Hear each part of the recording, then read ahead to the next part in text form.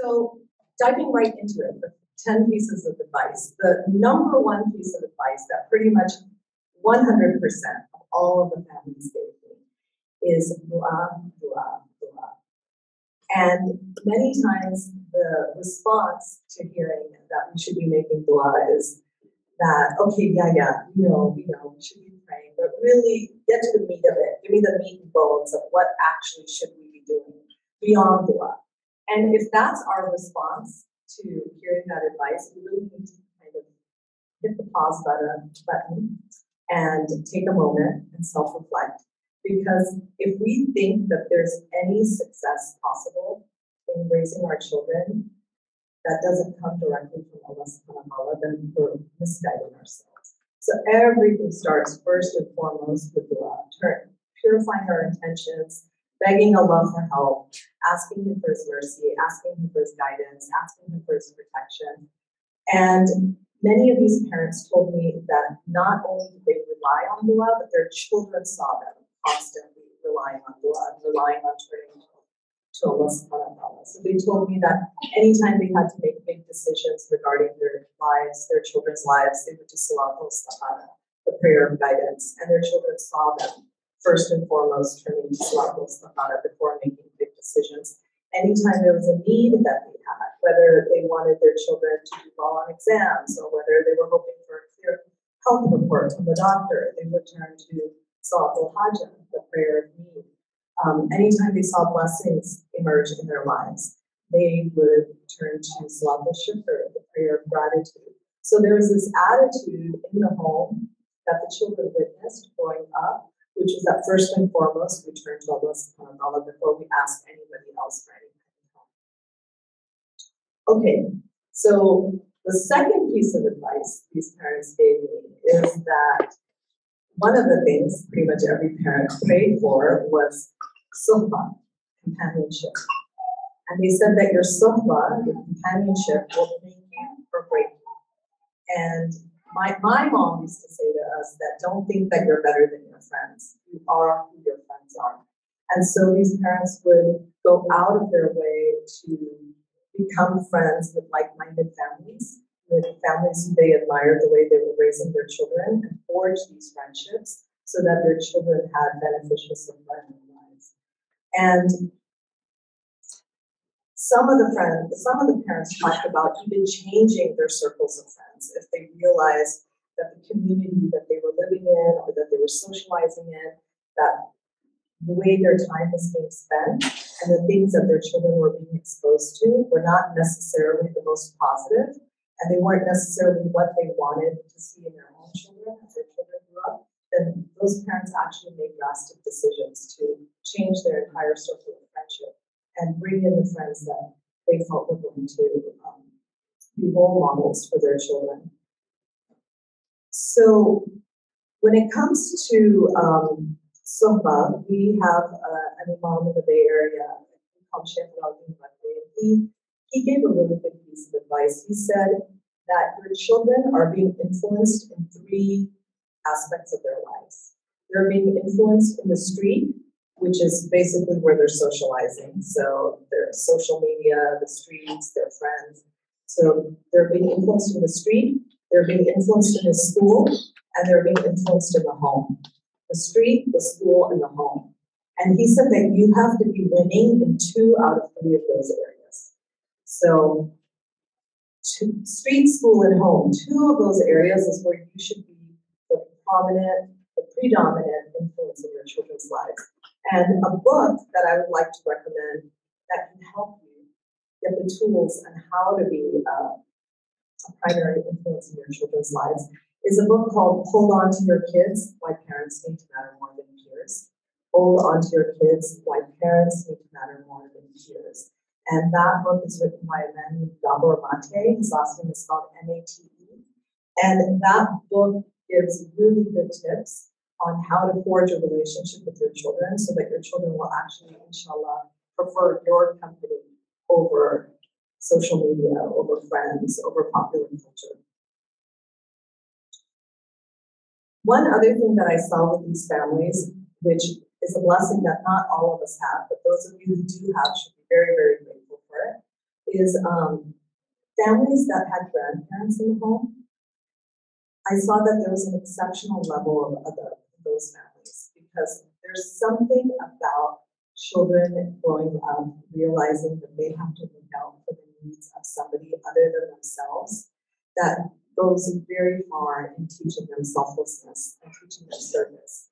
And that comes when you have to worry about, like, we're not going to start eating until our grandmother is sitting at the table, or my grandfather needs his hand held while we're walking to the car or going to the restroom or whatever. But the fact that these kids learn that they have to look out for someone other than themselves, because in the culture that we're in today, it's a lot of me, right? Looking out for ourselves. And so having grandparents in the home, as long as, inshallah, it's a functional relationship, it's a respectful relationship, the children-in-law, the parents-in-law, inshallah, get along and treat each other with other, and the kids grow up with an extra level of it as well.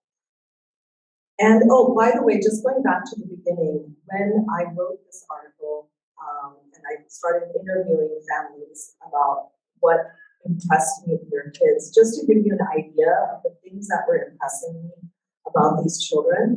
So when in the article, when I say raising children with Deen and Dunya, I don't mean to suggest that Deen and Dunya are equal, because they're not. Dunya, we know, is the worldly life, and Deen is our spiritual matters or religious matters. And religion always supersedes everything else. But many times people tend to think that it's binary. It's either one or the other. You're either going to have your kid who's going to be doing really well in school, succeeding in sports, and getting ahead in the world, but then, prayers like hit or miss. Islamic education is kind of put on the back burner. Or people will think that families are completely immersed in religious matters, but are neglecting, like, maybe the educational path that their kids should be focusing on. So with these kids, what I saw is that there seemed to be a really good balance between excelling in academics, excelling in sports, excelling in their career path, but at the same time, striving for that same level of excellence, if not higher, when it comes to religion as well. So it's important to define terms and explain what we're striving for. So I wanted to make that clear that these were the role models that I was looking at. Kids who were doing well in the dunya, but also were really, mashallah, striving for high goals. Okay, so we talked about the du'as, relying on the power of prayer, and then Suhba, how your companionship will make your breakthrough. So the third thing that came up with these families is that when it comes to Suhba, who could be the best companion? Who could be the best Suhba for our children? And what I saw in these families is that there was a very close relationship and a close love with the Prophet, salallaahu alaihi wasallam. And the Prophet, salallaahu alaihi wasallam, was a living, breathing reality in these families' lives. He wasn't somebody relegated to the history books. He wasn't somebody just kept for Sunday school. He wasn't somebody from the ancients. He was somebody relevant, and he was somebody who was real. And these families talked about the Prophet ﷺ on a regular basis, the way you might talk about a grandparent that your children never got to meet. Like, for example, I never met my maternal grandfather. He passed away before my parents got married. But growing up, my mother always talked about him, and her love and respect was very, very evident. And when he would do well in school, she would say things like, "Oh, if Papa was alive, he would be so proud of you," because he really, really admired children who would do well in school. And that would make us happy to think that if our grandfather was alive, he would have been pleased with us. So that same attitude, except about the Prophet. And so there are different ways that the families brought the Prophet into the children's lives. One is that they talked about it with a sense of joy and a sense of excitement. So, for example, one mom told me that when on Fridays she would have the kids bake a special treat, right, out of honor of it's Jummah. And but then she would tell the kids, the Prophet he loves squash. So how about we make pumpkin muffins today? Or the Prophet ﷺ loved dates, or he loved honey. How about we make date cookies or honey bars? The Prophet ﷺ loved the color green or the color white. How about we wear our green clothes today, or we wear our white clothes? So very gently mentioning him and bringing him into the children's lives so that they were thinking about him on a regular basis. I once was visiting my sister's home, and her son at that time was 7 years old, and I saw a book sitting next to his bed, and it was a yellow book published by Iqra Publishers, and it said Shama'il on it, The Life of Perfection. And it's a book written by Imam Tirmidhi in the 9th century, I believe, ancient text, but it had been translated into English, and it had been done for children, and it was sitting next to my nephew Mustafa's bed. And so I asked my sister about that. I said, oh, what's this? What's this book? Tell me about this. And she said, oh, that's just, it's called Shama'il, which means characteristics. And she said, that's just a compilation of hadiths that describes different characteristics of the Prophet ﷺ. And every night before Mustafa goes to bed, his father, Masood, reads him one hadith, just one hadith. No big long lecture, no big discussion, just going over one hadith before Mustafa falls asleep. And she said, you know, the fact that Mustafa knows that the Prophet ﷺ liked to eat dates and cucumbers together makes him feel like he knows the Prophet ﷺ. And the truth is that you can't love somebody until you actually know them, right? So it's really important that our children grow up knowing who the Prophet ﷺ was and is. When our children were little, we asked Imam Zayd Shakir, this is when our boys were in preschool, we asked Imam Zayd Shakir, what should we be teaching our children? And he just, without any hesitation, he said, teach them Sira and teach them Nasheeds. So Sira is biography of the Prophet ﷺ, and Nasheeds are songs that were sung in praise of him. And when my kids were little, we had Yusuf Islam and Zawad Hornsby Ali, mashallah, and Allah reward them for what the beauty they've provided us in this field. However, now there's so many artists who flooded the market, mashallah, with beautiful songs, and there's a lot of options out there now. And so, you know, I've seen 2 years old and 3-year-old children sitting in their car seats who are singing Nasheeds right along with the radio. And I've seen a 3-year-old boy who, when he's getting strapped into his car seat, he can recite the prayer for traveling. So that's another thing that was important with learning about the Prophet ﷺ, to learn about all the different sunnahs. There's some basic sunnah du'as that all children should be taught, and it's taught through repetition. So the dua for traveling in the car, the dua for entering the restroom, the dua for leaving the restroom, the dua for entering the home, the dua for leaving the home. One dad told me that he just printed out the duas in English and put them up all over the house in different areas, and they would recite them every time they passed those cards, and over time the kids ended up memorizing the duas.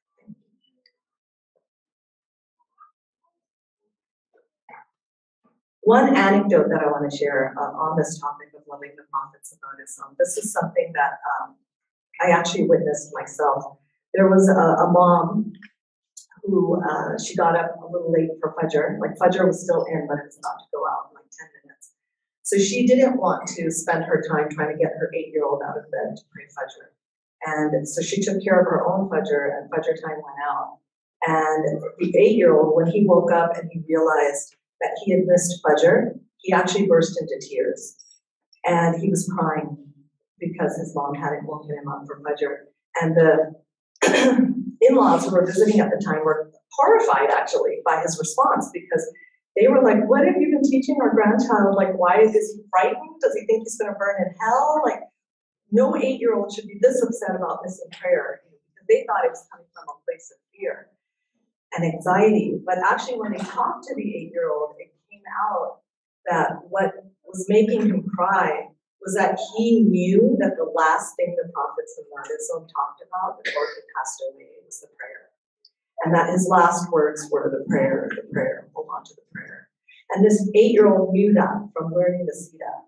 And so for him, it was a feeling of letting the Prophet ﷺ down and neglecting something that was very, very important. And so the mom learned her lesson, and she was like, yeah, I'm never going to not wake my child up for Fajr again. But it was a beautiful example of coming to prayer, coming to Allah subhanahu wa ta'ala from a position of love instead of a position of fear. All children need to learn love and fear of Allah. But in the early years, it's all about love.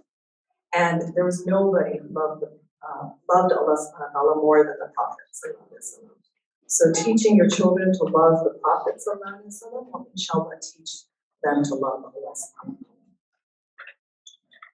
ta'ala. Okay, so I'm sorry my PowerPoint presentation wasn't downloading, so I'll just review. So the first one was du'as, the second one was your suhba, the third one was that the Prophet sallallahu alaihi wasallam was a living, breathing reality in his children's lives. The fourth tip that these parents told me is that having fun wasn't haram in our home, but we made the home environment as halal as possible. I'll repeat that one more time. Having fun wasn't haram in our home, but we made the home environment as halal as possible. And another way to paraphrase that is beware of the dangers of don't. Beware of the dangers of don't. Children should not be growing up constantly hearing, no, no, no, no, no. No, you can't do this. No, you can't do that. No, that's haram. No, Allah doesn't like that. No, we're not allowed to do that. If we use a little bit of creativity, it can be flipped, and we can guide our children in the direction we want them to go to while using the words yes, right? So, for some examples I saw in my community was like, I personally have no opinion about celebrating birthdays. I'm not passing fatwas, nothing like that. But I know of a mom who doesn't celebrate birthdays for their own philosophical reasons. But she and her family went above and beyond, throwing the most lavish celebrations when her children would memorize, like when they memorized Juz'amma, when they memorized the 29th Juz. I still remember, my children still remember the party she threw. She has twin children who both went on to become Hafaz, mashallah, daughter and son. But when they memorized the 30th Juz, she had a full-on party in the park with 2 separate cakes, and everybody got party favors, but it was honoring and celebrating something that she felt was worthy of honoring and celebrating. And I know my kids left that party motivated and inspired and wanting to achieve similar types of goals. So, so that was an example of, she didn't say, no, you can't have birthday parties. She said, yes, we're gonna have parties. We're gonna celebrate when you guys do X, Y, and Z, and everybody can figure out whatever those goals are. I know moms who've thrown hijab parties for their daughters when they come of age, where all the ladies and aunties of the community come together, give beautiful hijabs, and give wonderful advice to young ladies as they take on that act of ibadah. I know of people who have celebrated their kids' 7th birthday because that's the year they're going to take on praying. So the whole birthday party becomes focused around prayer. It becomes a salah party where it was, what were some of the games I saw at the salah party? Like pin the moon over the mosque, I think was one, and they had a prayer, a misbah making station where kids made their own misbahs. So people get creative on how they can have fun with their kids. One little caveat that I'm going to give, this little topic can be an entire talk on its own, so I'm not going to go very in depth into it, but if there's nothing else that anybody takes from this talk except the power of dua, this one other thing that I want to share with you, inshallah, I'll consider this, inshallah, a success. So these parents, even though they made sure to give their children a lot of yeses instead of nos, one thing that these parents, every single one of them was on board with and on the same page about is that they did not allow their children to have access to the internet in the privacy of their bedrooms. So if that's the only thing anyone takes from this talk, it will be a huge blessing. Not having access to the internet in the privacy of your bedrooms. And I won't go deeper into that topic other than that. Okay, the fifth tip. A lot of these kids, what they shared with me when I asked them to give me advice on what their parents did well with them, they said our parents didn't just talk the talk, they walked the walk. Our parents didn't just talk the talk, they walked the walk. Meaning that their parents weren't hypocrites, or they didn't see their parents as hypocrites. And I know Sada Rania Awad said that children listen with their eyes. Children listen with their eyes, meaning that you can give them all the lectures you want, but if you're doing something different than what you're saying, nobody sniffs out hypocrisy quicker than children. So if you're telling your children we shouldn't do riba, but then they hear you doing riba about a family member, or if you tell your children we should have sabr, but then they see you losing your temper over some small inconvenience, kids are learning from that. And so I know of one young man who told me that he remembers seeing his father weep when his father inadvertently missed a prayer. And he said, seeing my father weep when he missed a prayer taught me more about the importance of prayer than all the lectures in the world. Seeing the way his father responded to that act of moment of negligence. Sheikh Yohani Keller says that children need to see that Islam worked in the home. They need to see that Islam actually benefits them and actually works. That Islam is the reason that parents speak to each other with respect. Islam is the reason that the home is a calm environment. Islam is the reason that everybody's clean and smells good. Islam is the reason that we make choices that give us lives of dignity. Right? So when children see that Islam actually works and gives you a life of peace and dignity, then inshallah, they will choose it for themselves one day when they're older. And obviously we want our children to choose the Deen because they recognize it as haq, right? We want our children to choose Islam because they recognize la ilaha illallah Muhammadur Rasulullah. But many people, when they get turned off the religion, it's because they see that it didn't actually work in their lives. It didn't bring them benefit.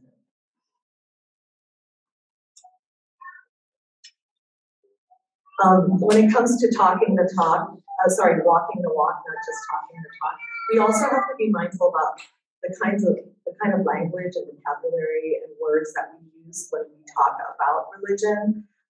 One example from my own life is when my kids were little and I was working on a project with another mom, the time for Maghrib came in. And I, without thinking really deeply about it, I just said to her, oh, I need to go get Maghrib out of the way. And she was kind of startled for a second, and then she just smiled and she said, oh, that's interesting. In our home, we say we need to get Maghrib in the way. Such a huge difference that one word makes, right? I need to get prayer out of the way. I need to get prayer in the way. Just the way we approach our religion, the kids pick up on that attitude. And Ansa Tamra Gray, she said that, in Islam, when we give charity, we're supposed to give charity with our right hand in such a way that our left hand doesn't point out, right? But she says that when it comes to children, you give with your right hand, but with your left hand, you pull your child forward and you say, look at what I'm doing. So don't hide your acts of ibadah. Share it with your children when they're little, so that they learn that this is how you do it, right? Okay. The sixth tip that these parents shared is they said, I wasn't afraid to be the bad guy, but I didn't behave badly. I wasn't afraid to be the bad guy, but I didn't behave badly. That means that these parents were friendly with their children, but they didn't try to be their best friends. Because your best friend is not going to tell you you need to brush your teeth. Your best friend is not going to tell you that you need to do your prayers. Your best friend is not going to tell you that it's time to go to bed, right? Parents do that. Authority figures do that. But they have friendly relationships with their children. There's 3 types of parenting out there. There's authoritarian parenting, which is called brick wall parenting, which is like, it's my way or the highway. If you don't listen to me, you're going to see the back of my hand. Only my rules matter, right? Me as the adult, I'm the only one who matters. Nobody else has a voice. Then there's permissive parenting, which is called jellyfish parenting. That's where parents don't have a spine and they're very weak and they're always whining and they're always telling their children, please, honey, listen to me. Why don't you listen to me? How many times do I have to tell you? You know, telling your kids, if you do that one more time, we're going to leave. I'm telling you, if you do that one more time, we're going to leave. And then the child does it and they don't leave. They say, what do I do with my child? He or she never listens to me. Not getting up and leaving, right? So that's jellyfish parenting, permissive parenting. The third type of parenting, which is considered to be the best type of parenting, is called authoritative parenting. That's called backbone parenting. It's where parents say what they mean and they mean what they say. And an excellent book by an author that I heard, I believe this mosque has had him come out and speak as well, by Dr. Leonard Sachs. I recommend every book by Dr. Leonard Sachs. His last name is spelled S-A-X. I have 3 sons, so I've read his books about raising boys. Boys Adrift is an excellent, excellent book. For parents of girls, there's a book called Girls on the Edge. But a book that he wrote that will, inshallah, teach you how to be an authoritative parent is a book called The Collapse of Parenting. It was a New York Times bestseller.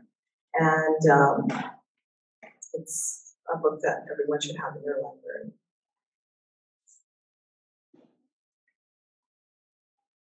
Okay, the 7th tip these parents shared is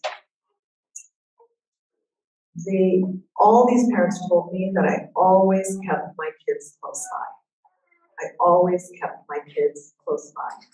And because I was a stay-at-home mom and we homeschooled our sons up until 8th grade, a lot of people assume that that's what I'm talking about, that I'm saying, oh, you have to homeschool your kids. That's not what I'm saying. What these parents did share with me, every single one of them, and I know everybody's situations are different, so I don't mean to hurt anybody's feelings or to freak anyone out or to make anyone feel like they're being judged. I'm just sharing the data that I collected from speaking to all these families. But every single one of these families told me that we didn't put our children in daycare, that our children were not in daycare from like 7 in the morning till 5 in the evening with non-Muslim caregivers. Sometimes some of these families had nannies to help them. Some of them had grandparents in the home to help them. Some of them had Muslim aunties in the community who watched their children. A few of these families actually had a stay-at-home dad while the mom worked. But the primary caregiving and tarbiyah of the children was done by the parents or grandparents. Somebody invested in the children, and somebody Muslim, with Muslim adab and Muslim rules and Muslim guidelines. So that was across the board. Another very common rule that was not very popular with the children is many of these parents told me that they didn't do sleepovers, that they didn't allow their children to go and sleep in a home where they couldn't go check on their bed in the middle of the night. But the way they would compromise with their kids, being creative with that, saying yes instead of no, is that they would allow sleepovers in their home. And they would, throw big fun sleepover parties so that their kids could have their friends there. Some of the exceptions that some of these families made is if they knew that all the men would be gone from the home, no fathers, no brothers, no sons in the home, then maybe girls would be allowed to spend the night in a home where there were only girls. Sometimes people did sleepovers where the parents got to sleep over as well. But the idea of having your child in somebody else's home in a bed that you can't go check on in the middle of the night, that was a big no-no for pretty much all of these families.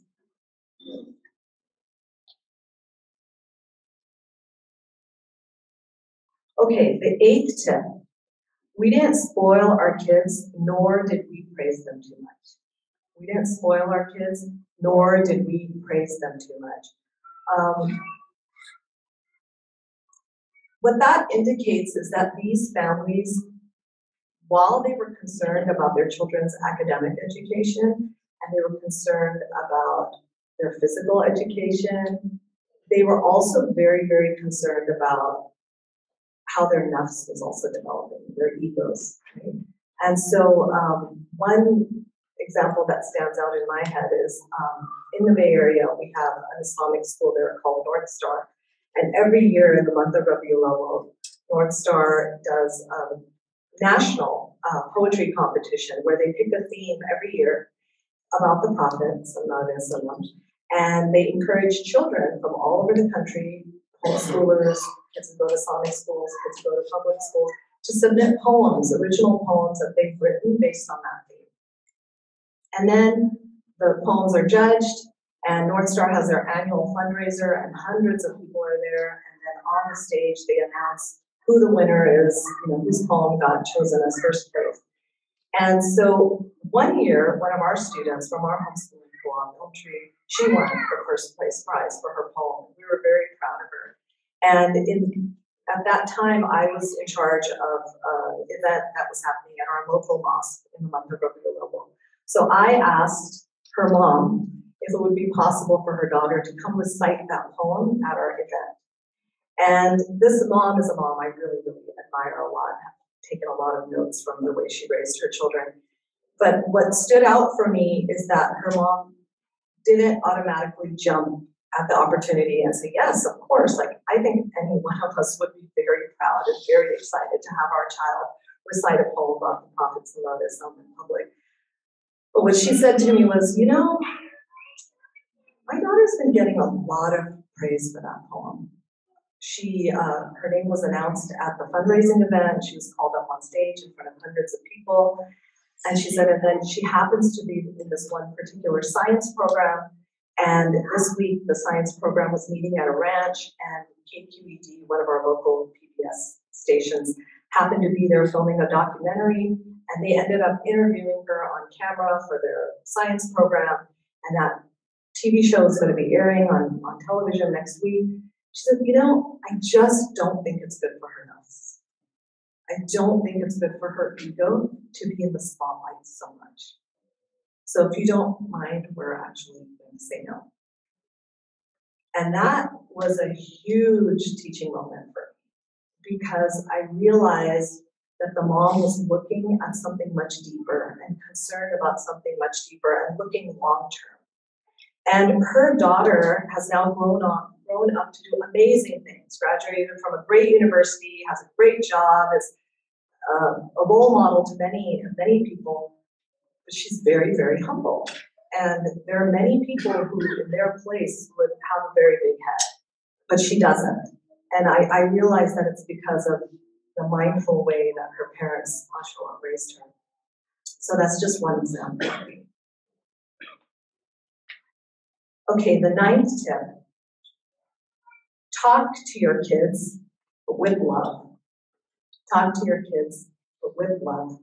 And so what many of these families told me is that it's really important to them to teach their children to look at the world around them with the eye of discernment, to kind of look at the deeper messages, the deeper lessons behind things, but to do that in a way that doesn't become lecturing, that doesn't become nagging, that doesn't become didactic all the time, right? Where they're just, anytime a kid wants to do something fun, they're just getting a lecture about it, right? There's a fine line that we have to walk.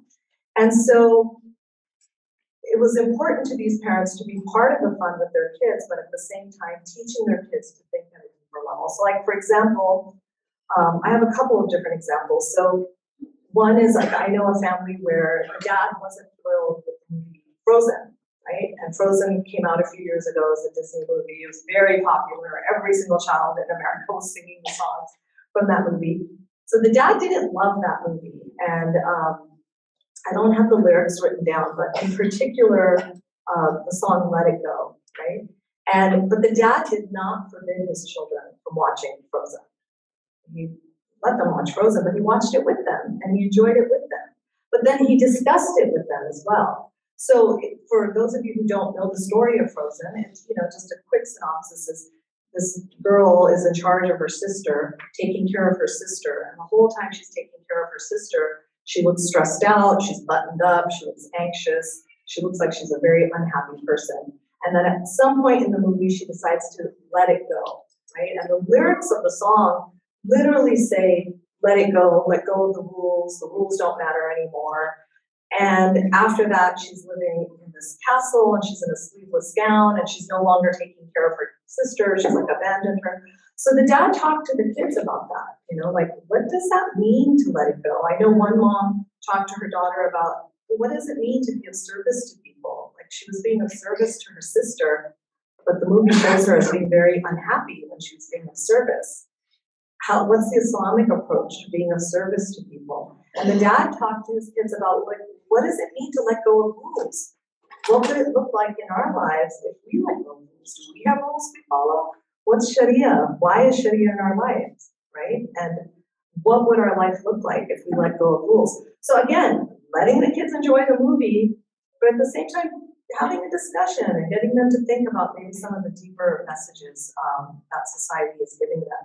In my own life, again, just doing things mindlessly, my kids, when they were little, it started to rain.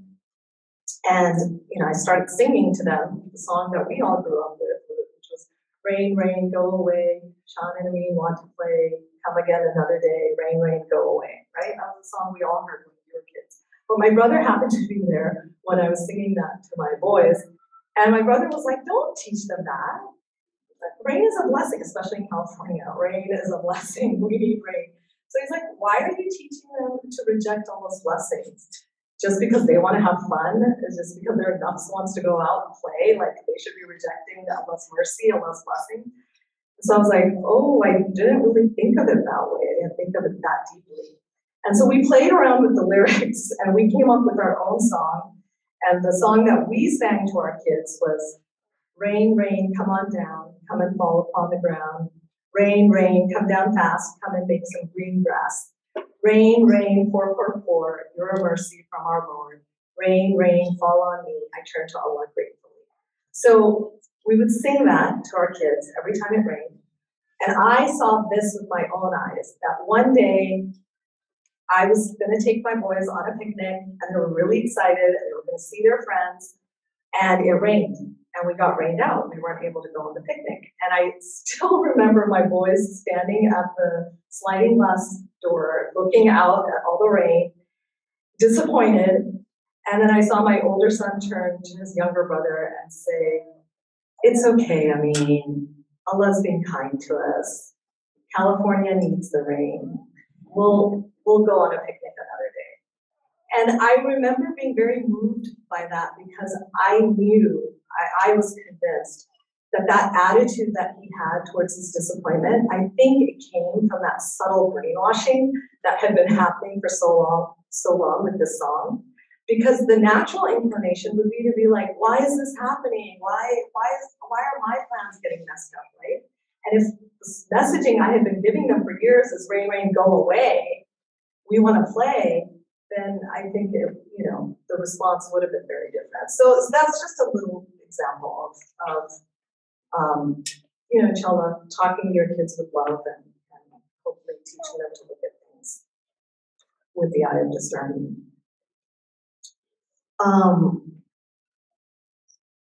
One female scholar, she did say that you do want to be wary of falling into the trap of over-respecting your children or over-talking to your children. Like every single thing that you have to do should not have to be explained to them. Sometimes it's okay for parents to just say, because I said so.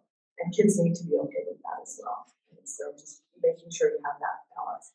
Oh, and when it comes to talking to kids with love, one thing every parent should know, kids should not be crying themselves to sleep. If they've gotten in trouble with you, if you've gotten upset with them, if they've disappointed you, you can let them know. But before they go to sleep, they should be reassured that they are loved, that tomorrow's a fresh day, that everybody gets another chance, and we all make mistakes, and that they're safe, and they're loved, and they're accepted. Every kid should be getting that messaging. No one should be going to sleep on wet pillows, right? So what that means is parents have to be willing to reassure their children that they're okay, and they also have to be willing to apologize. If you mess up, and we all mess up, We all mess up. If you lose your temper, if you make some, a bad choice in how you deal with your kids, it's okay to say, I'm sorry. And I'm sorry that I made you feel X, Y, and Z way.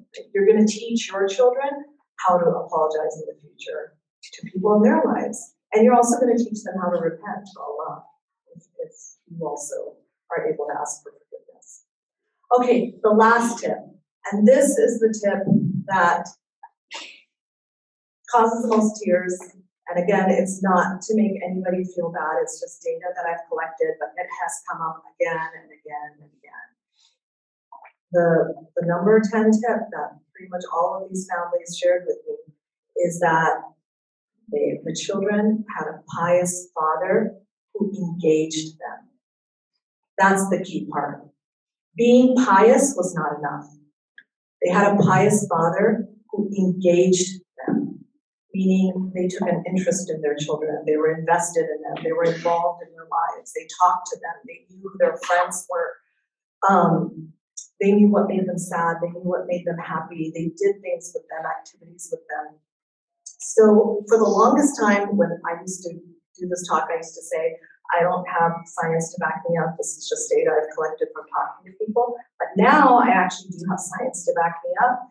There is a man named Vern Bengston who did this landmark 30-year study. He started in 1972 and he ended in 2004, where he followed 2,000 people for 30 years. And he would meet up with them every few years. And the whole goal of his study was to find out what is it that these Christian and Jewish families are doing that is causing the next generation to continue being Christian and Jewish.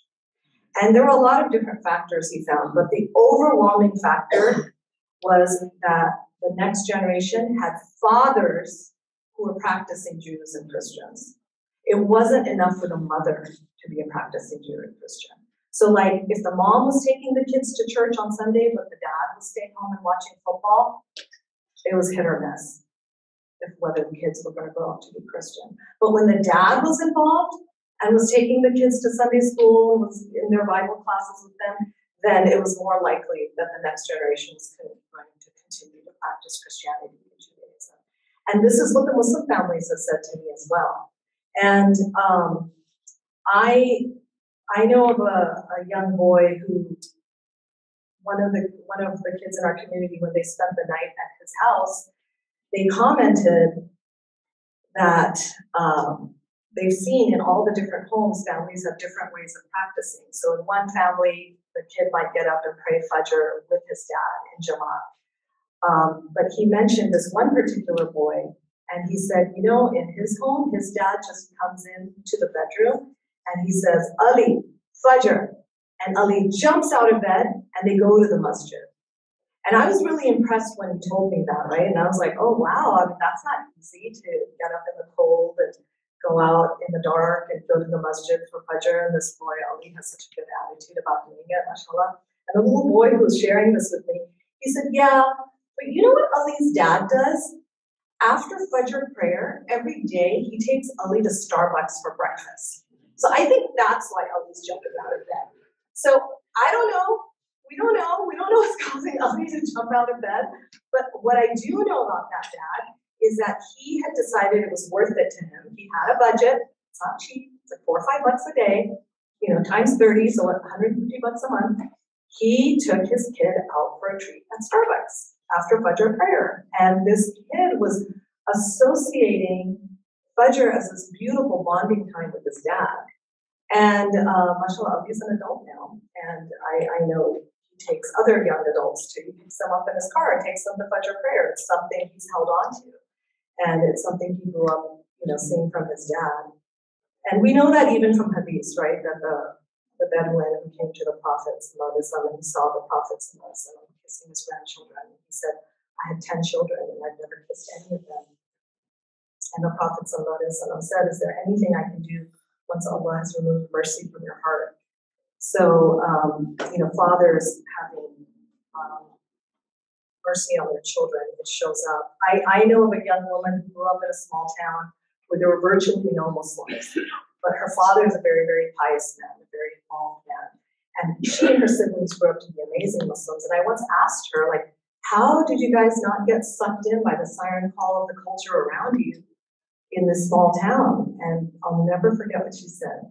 She said, when you feel love in the home, you don't look for it anywhere else. When you feel love in the home, you don't look for it anywhere else. So, and she felt that love from her father in particular. So for single moms, what's going to be really important is having male mentors in your kids' lives, whether it's uncles, whether it's older brother type figures, whether it's grandfather, whether it's reaching out to a friend's husband in the community and saying, can you mentor my child, particularly my son, because boys, especially at the age of 11, 12, by that time they need male mentors. They definitely need male mentors. And a lot of times they can't even hear things from their own dad that they can hear from other male mentors. So a lot of benefit in male mentorship. And